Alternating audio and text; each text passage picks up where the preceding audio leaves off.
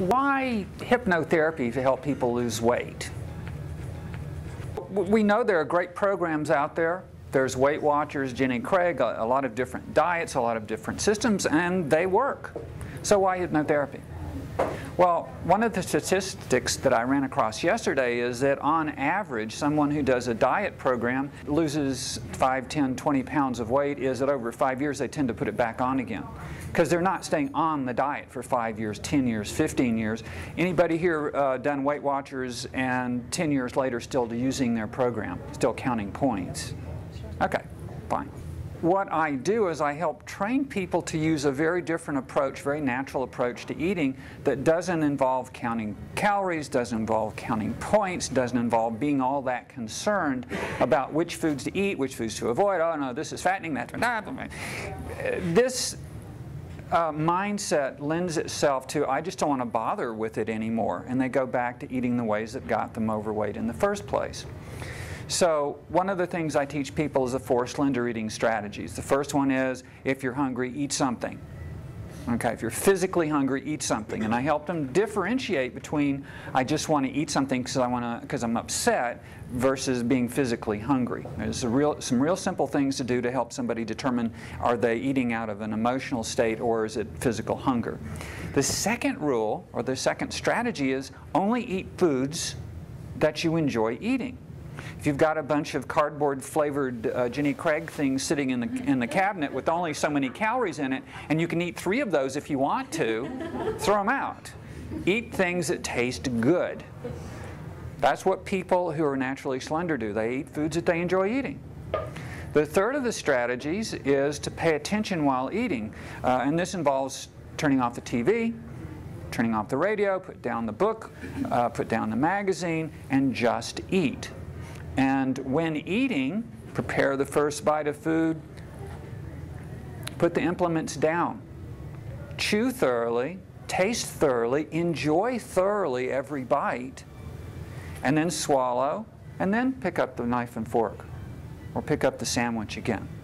So you put the sandwich down between each bite, you put the knife and fork down between each bite. You're paying attention to the food. And one of my clients asked this really gorgeous question. She says, what if I get bored when I'm eating? And I said, then you're done. If it's not interesting enough to eat, finished. I love that. So, and the fourth strategy is, when you start to feel a little bit full, just stop eating.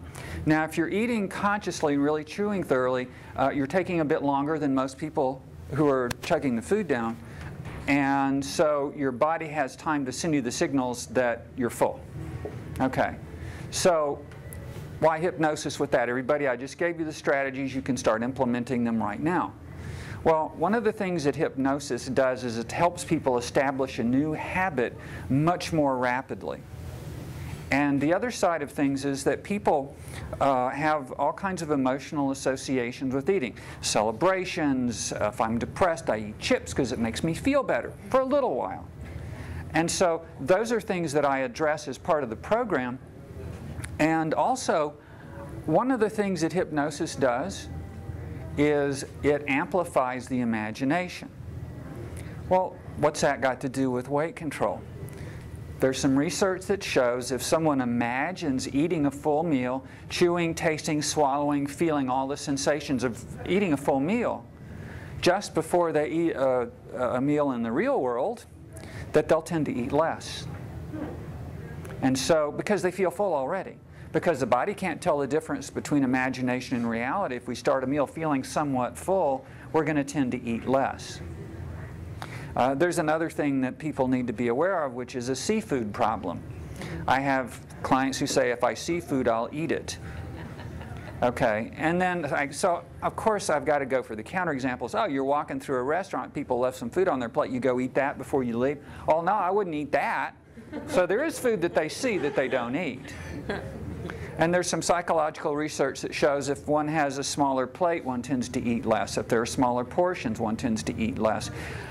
If you're eating food out of a box, a smaller box, people tend to eat less. Okay?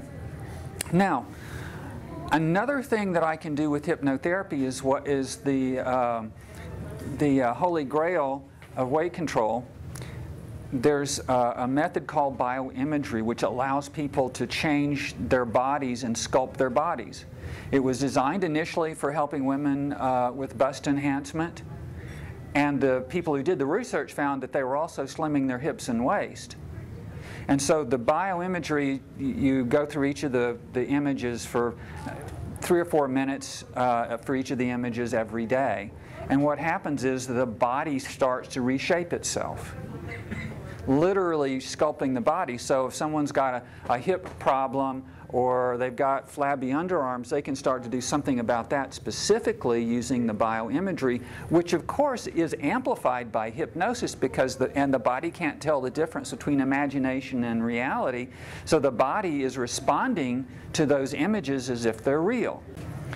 I am Wesley Anderson, Doctor of Clinical Hypnotherapy. Thank you all.